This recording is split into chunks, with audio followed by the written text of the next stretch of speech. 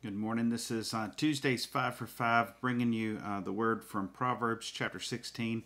Verse that came to mind just a few days ago when someone reminded me that though sometimes we have our own plans and our own thoughts, that sometimes the Lord's plan is going to be different, and His plan is always going to be best. And Proverbs 16:9 says, "The heart of man plans his way, but the Lord establishes his steps."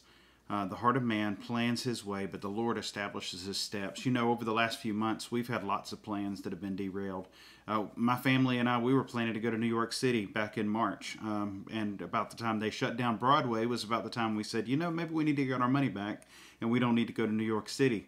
We went to the North Carolina mountains instead, and I'm glad we did. It was right where God needed us to be and right where God was going to plan for us to be all along. We had our plans laid out since May a year ago.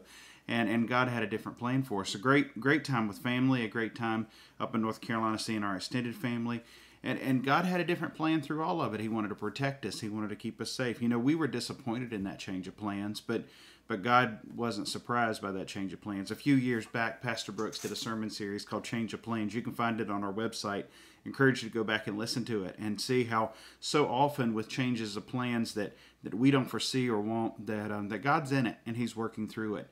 And I think we're seeing that over and over again. Our student ministry and our kids ministry, we've seen major changes in our plan for this summer. The summer's not like it normally would be.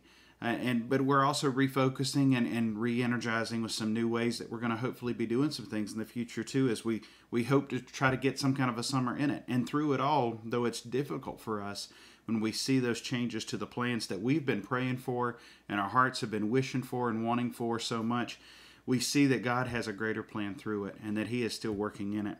Proverbs 16:1 says, "The plans of the heart belong to man, but the answer of the tongue is from the Lord." Have you ever had that moment where you realize that what you said is not what you had thought you were going to say before you said it?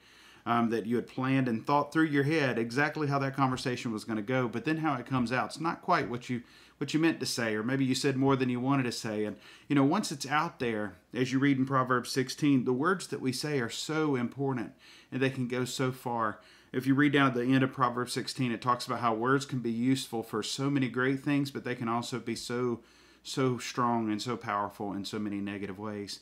Recently, Pastor Brooks was preaching through James, and he was talking about how the tongue it's like a rudder. It's like a bit in the bridle of a horse, where it's like a small spark that can set a forest on fire. And it's such a small thing with so much powerful potential.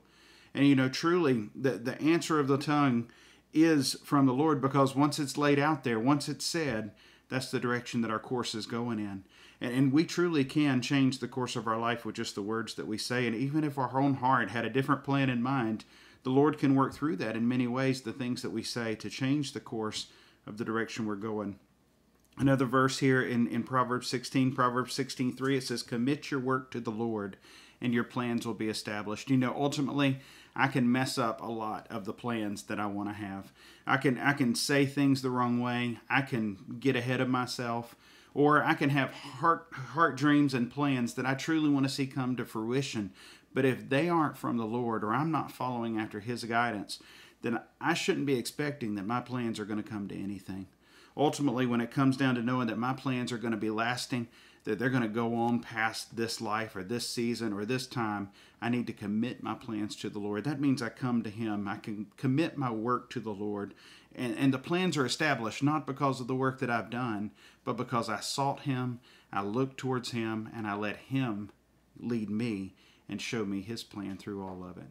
If I commit my work to the Lord and it's truly His work that I follow after, then the plans are going to be established. Proverbs 19:21 says, "Many are the plans in the mind of a man, but it is the purpose of the Lord that will stand."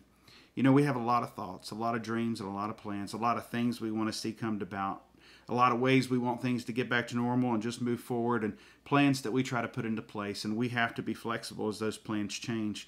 But I'm so grateful that the purpose of the Lord will stand forever, that we can always rely on that, no matter how much our plans change. Think about that as you go through your day. Cool thing is, I think God had a plan. This is Proverbs 16. So if you're on your Proverb a Day reading plan for the month, you can jump into that here on June 16th. And just work through the rest of Proverbs 16. Take some time to meditate through that. And enjoy looking at how God's plans are there for you. And they're there to be able to lead you and guide you through the dreams that you're praying through and the plans that you're trying to make. Make sure they're His plans and rest in Him in that. Have a great day.